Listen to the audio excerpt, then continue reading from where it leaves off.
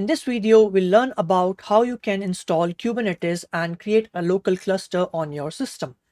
But imagine that you want to quickly test something on your Kubernetes cluster, but it is not readily available, and you don't want to set up an entire Kubernetes cluster. There are some services that you can use, such as Play with K8s, that provides a Kubernetes playground, which is similar to Play with Docker.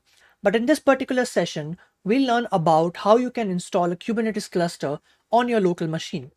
There are many other resources and many ways via which you can do that.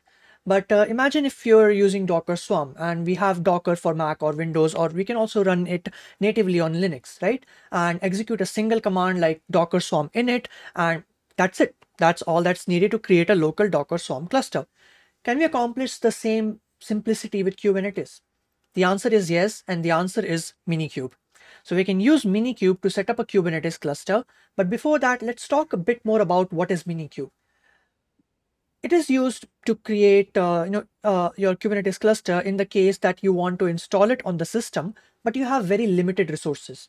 Minikube is an all-in-one system, that is, no multiple architectures of master and worker node are required, and the same system acts as the master as well as the worker node. Even though this is not ideal, but it can be used for testing purposes.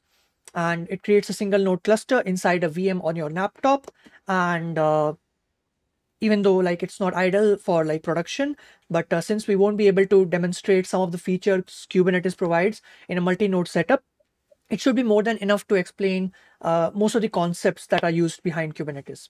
Later on, when we'll move into more like a production ready environment, something using a cloud provider like Civo, for example, so then you'll be able to explore all the other features that cannot be demonstrated on Minikube.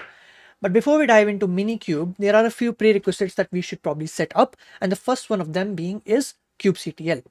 kubectl, as you can see on the screen, is a Kubernetes command line tool, and it is used to manage a cluster and applications running inside it.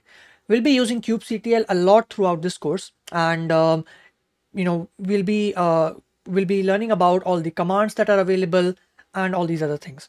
Without further ado, let's get started with the installation of kubectl.